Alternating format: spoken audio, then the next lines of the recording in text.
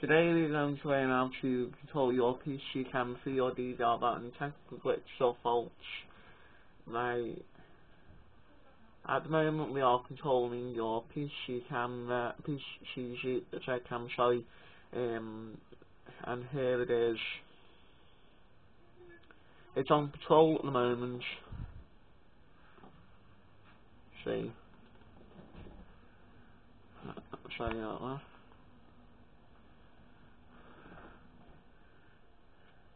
This is the front PTZ camera. Sorry, keep my words from jumbled up, yeah. And we can get the menu up, menu drop down, and we can actually control it manually.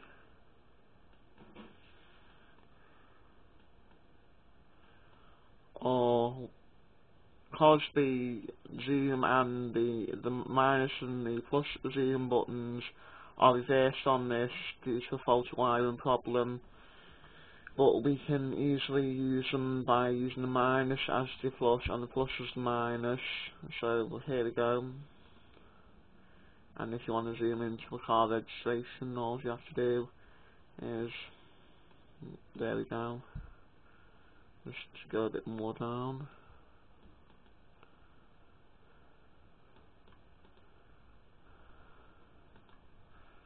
And we can read that registration FL56VNX, right. And if you want to zoom back out, you can just take that to the manual zoom and it's back to ×1 manual focus. Right, and if you want to get into the camera's main settings, you go into playback if you want to rewind footage from another day, which we have lots of footage. Let's just review 28th footage and say at 11 o'clock, and it's currently at a position that I've left at for no reason.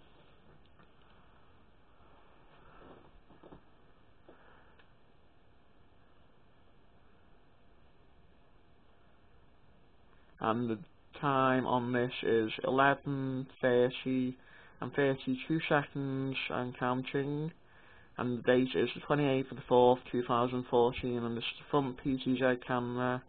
I will be getting more cameras and making more videos in the near future. I'm waiting on getting money to get the cameras, and I'm waiting for a control joystick. I will get 4 cameras in total and one static in the 4 cameras. So this is a 4-channel DVR, by the way,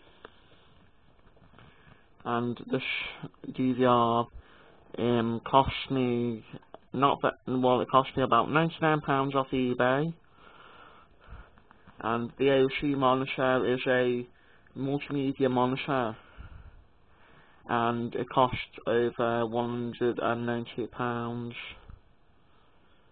off Amazon.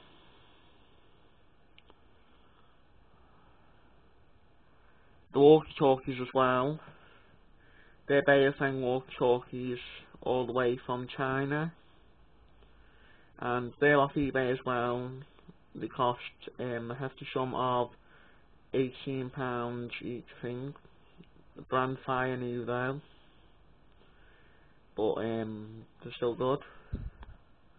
And an intercom just to communicate through the front door and any other place in this entry of the security room that we need. But as we get onto this, you go to advanced PTZ, and we've only got one camera hooked up to the DVR at the moment, as you can see.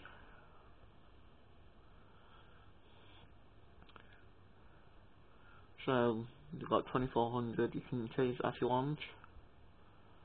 You can change 4800, 1200 is the lowest, and 9600 is the highest. You've got Pelco DOP, there's valid D1 and P1 now, as an updated version. The address is 1, auto cruise off, I put that on, and you apply change save, and it says save successfully. Okay.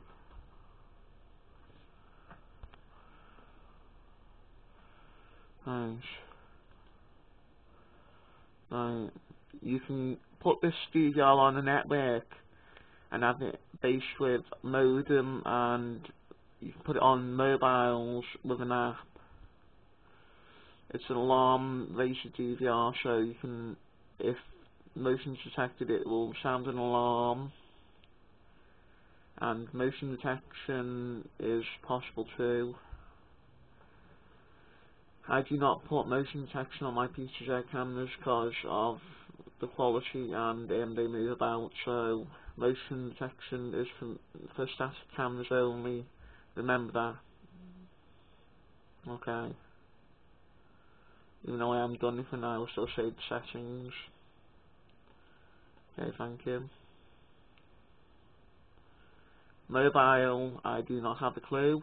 Maintain, there's if you want to maintain the DVR settings, and I will just exit now, go back to the main quad screen, and you can see we've got someone on the car, in the car, entering the cul-de-sac area, as I call this.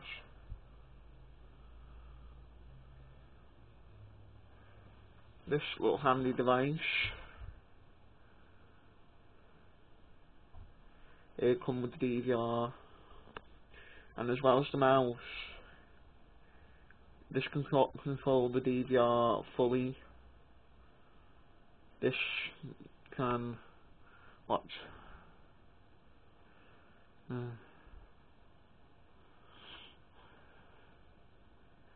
You can get the menu up, like there.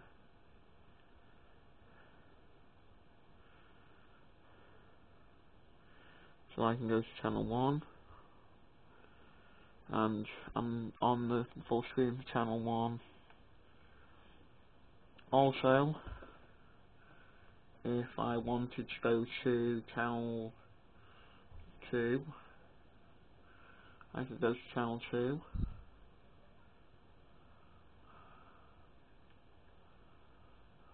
But channel 2 and channel 3 and channel 4 all have video loss at the moment until you will join me on September the 11th, no, October the 11th, sorry, because that after October the 11th we will have a camera system being installed, but on October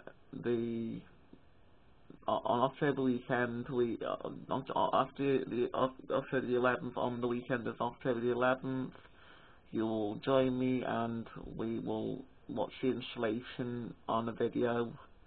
Thank you for joining me. Bye bye.